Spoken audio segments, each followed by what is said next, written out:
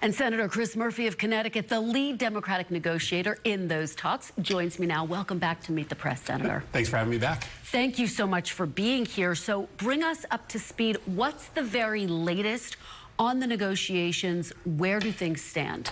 So first, I think it's absolutely tragic that Republicans are tying the resolution of maybe the most difficult issue in American politics, immigration, to support for Ukraine and Israel. Vladimir Putin is delighting right now in Republicans' insistence that we get a deal on immigration reform. And if we don't, then they are going to allow Vladimir Putin to march into Ukraine and perhaps into Europe. I think this is one of the most dangerous moments that I've ever faced in American politics, and I wish Republicans weren't holding Israel aid and aid to Ukraine hostage to the resolution of immigration reform. That being said, we are still in the room trying to deal with Republican demands. We are not going to put Donald Trump's immigration policies into statute. We're not going to do that. That would be bad for the country. But we do need to do something to try to resolve this crisis at the border. We have too many people crossing, too many people that don't have valid asylum claims. And if Republicans are serious about trying to control that crisis while also still allowing into the country people who are legitimately fleeing terror and torture and violence, then we can come to a resolution. I want to delve into some of the details with you, but give us a gut check. How close are you to a deal? Is this going to get done before the new year, Senator? I mean, right now, Republican demands are unreasonable. They don't actually get Democratic votes. If I were a cynic, I would say that Republicans have decided to tie support for Ukraine to immigration reform because they want Ukraine aid to fail. But I'm not a cynic, and so we are still trying to resolve some pretty big differences that remain. You don't sound very optimistic that this is going to get done with the handful of days that you have left. We are coming up against the end of the year, and of course, this is a crisis moment for Ukraine. Ukraine is running out of ammunition, and if we don't solve this in the next few weeks, Vladimir Putin is going to have an opening to march through the Ukrainian lines to make a move on Kyiv, threatening all of Europe. So this has to be resolved right now, which is why Republicans have to be reasonable. We are not going to solve the entire problem of immigration between now and the end of the year, but we can make a down payment. We know that based on our reporting, the White House is going to get more engaged. Should the president himself get involved in these negotiations this week? I think the White House is going to get more engaged this week. Of course, when you're talking about something as complicated as border security, you need the White House engaged because you need to know whether they're going to sign the bill, and you need to understand how the changes you're making are going to be implemented at the border. So they are, and they will get more engaged.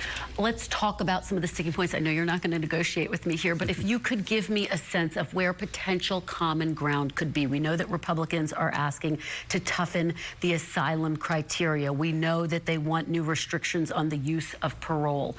Are those potential areas of compromise for Democrats? I think the bottom line for Democrats and the bottom line for my constituents is pretty simple. We don't want to shut off the United States of America to people who are coming here to be rescued from dangerous, miserable circumstances in which their life is in jeopardy. That's the best of America, is that you can come here to be rescued from terror and torture. So we are not going to support anything that shuts down the border completely to people who are legitimately coming here to have their lives rescued. But we are willing to talk about tightening some of the rules so that you don't have 10,000 people arriving a day.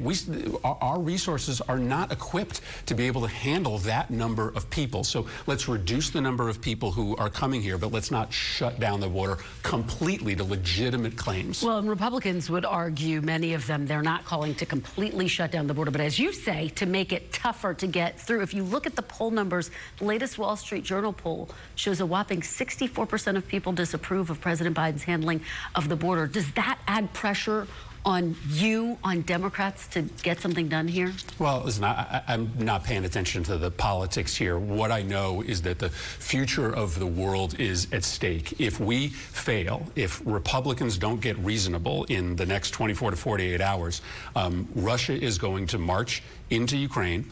China is going to be given a green light to invade Taiwan. The world for my children is fundamentally different under that scenario. The United States security is at risk. So I am just beside myself that Republicans are playing games with the security of the world. I will try to meet them where they are, but this is a very dangerous point. I want to ask you about Ukraine aid. You are giving these dire warnings here. We have consistently heard you say that. Can an extra $60 billion in aid change the outcome of this war, or will it just allow Ukraine to continue with the status quo? It can change the outcome of this war, because at the very same time that we are making a renewed commitment to Ukraine, Russia's ability to continue to fight this war is in jeopardy. You look at the revenues from oil sales, the projections for the next year. Russia is going to have a hard time coming up with the resources necessary to keep this fight going. In the end, will there likely have to be a negotiated solution? Absolutely. But if we cut off Ukraine now, the outcome is certain. The outcome is certain. Ukraine loses this war. Maybe not next month, but sometime next year, because Europe will not stick with us if the United States abandons Ukraine. This is a decision moment for Ukraine, for the United States, and the world. I do want to ask you about some of the other headlines this week. Hunter Biden has been indicted again on tax charges.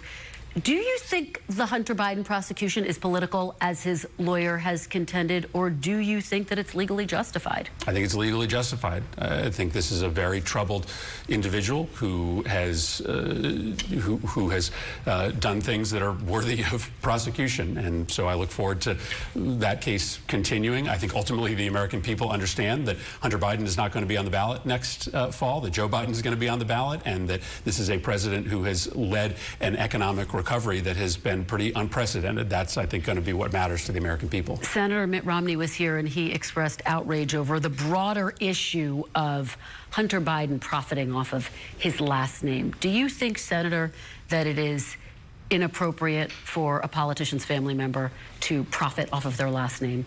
I do, in any case. And frankly, when I look at the Trump family, it seems that they have made an industry out of profiting off of Donald Trump's presidency. In fact, as soon as Donald Trump was out of the White House, what did his son-in-law do? Go and raise billions of dollars from Saudi Arabia.